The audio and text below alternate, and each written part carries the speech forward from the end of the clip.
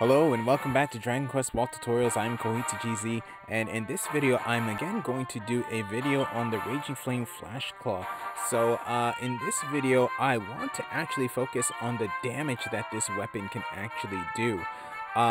In my previous video showcasing the weapon, I actually did about a little over 13,000 damage to an enemy. I want to see if I can actually get more, and I think I have a pretty good idea of what I want to do in terms of getting as much damage as I can. So in this case, again, I'm going to have on the Raging Flame Flash Claw. I'm going to have on the Midsummer Arena's hat and also the clothing of the chest piece, and I'm going to have the Gaika armor on. But the actual appearance is of the Force coat for the Armamentalist. Then for souls, what I'm going to do is actually I'm going to have this soul set up. So I'm going to have Ogadamira. So Ogadamira is a pretty good soul to have on for Gita. It's going to give me plus 10% to... actually, the one I want to look at is physical technique damage. So plus 5% to physical technique damage, plus 7% to Gita physical technique damage. Then over here for Mechavern, plus 10% to physical technique damage, plus 10% to Gita damage, so that's going to be pretty good. For Bodygen, plus 12% to physical technique damage, plus 5% to my critical hit rate. Then for Dragon Lord, I'm going to have plus 10% to physical technique damage, plus 5% to Gita damage. Then for these Soul Pearls, I'm going to have a S-Grade Ifram Soul, plus 10% to Gita damage. And then this Soul here, plus 7% to Gita damage, plus 10% to Strength. So I think this is going to work out pretty well in my favor. So I'm actually going to have a strategy going on. The character that I want to actually fight against is right here. This is going to be Kandata, so Bazuru Kandata. So with this battle, I'm going to actually have this pretty much set up right over here on the left. So I'm going to be able, or I'm going to use Rukani on Kandata to lower his defenses. Use Force Breaks with my Armamentals to lower the enemy's resistance to Gear-based attacks. Use the Protective Shield Stemmy combo to increase the attack power for my Battle Master. Fill Battle Spirit to level 3 using Gathering Battle Spirit Strength or specific skills of the weapon.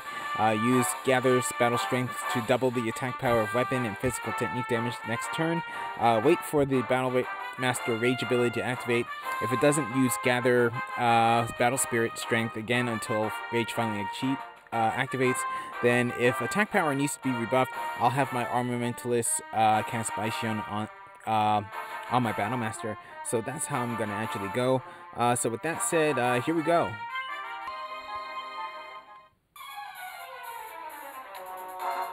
Okay, so here we go with this battle. So Kandata is going to call in his minions first. Okay, so first what I'm going to do with my Ranger, going to do this, see if I can get some Shadow Bind. So yes, on Kandata. So here, what I'm going to do is I'm actually going to use, I'm actually going to ignore Protective Shield, just going to go straight into Stemming. Then here, I'm actually going to use Force Burst in order to get Force Breaks in on Kandata early. And here, I'm going to use Rukani. And that missed. Ooh. So again, Ranger. Hopefully I can get Shadow Binds on one of the minions. Nope, not this time. Okay, so here in this case, what I'm going to do is I'm actually going to use... Let's see what happens if I auto battle. So probably going to attack Kandata with that. Oh, attack a minion. Okay. Alright, so in this case, Flash Wing attack on Kandata. Try to get Force Breaks. So there goes one. So I just now need one more. And I also need Rukani to actually go in. So yes, it does.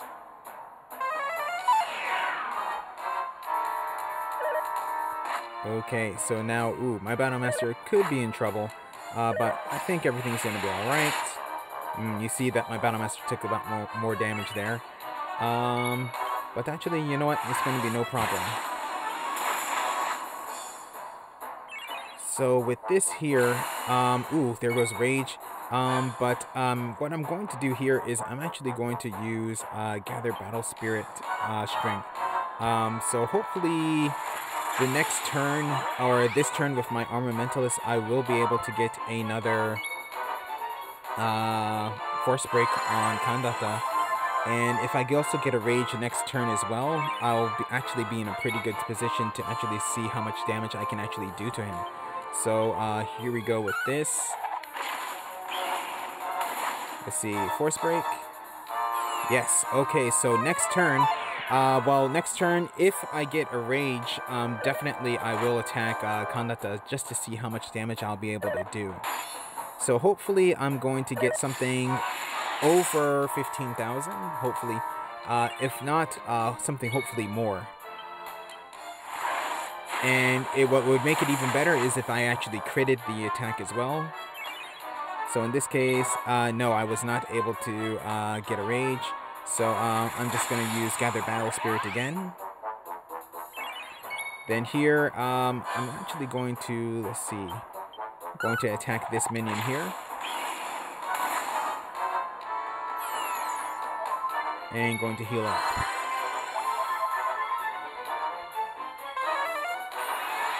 Okay, ooh, so now things are a bit dangerous, since Kandata does have Baikurt.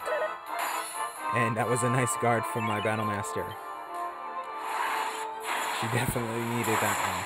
Hopefully I can get a Rage here. And everyone's Shadowbound. Wow, okay.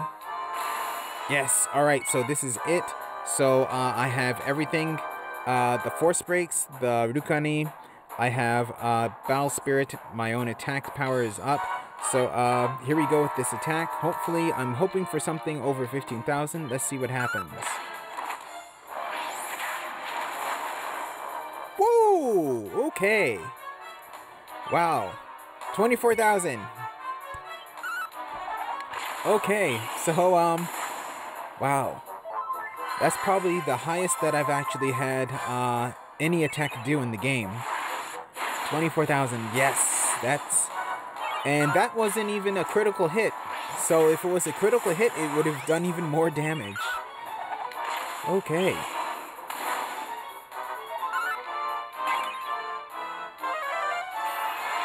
Okay, wow, so I'm just going to finish off this battle. So this minion is probably going to go down within a turn or two.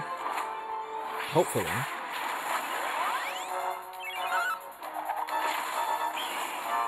But yes, so all that actually worked.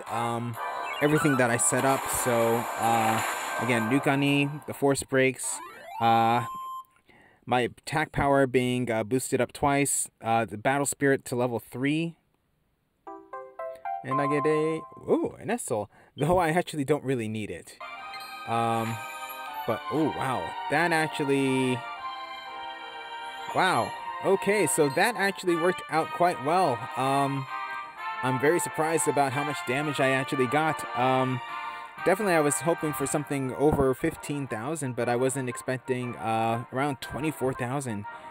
And the only way I could actually get more damage from that is if I actually get a critical hit with that. So yeah, so everything worked out with this method on the left here. So yeah, if you have this weapon, please try it out just to see how much damage you can actually do. So 24,000, that's the most damage I've ever done in the game. So yeah, so experiment successful. So with that said, I'm going to end this video here. So thank you for watching. If you enjoyed the video, please leave a like. If you would like to see more, please subscribe, and I'll see you in the next video.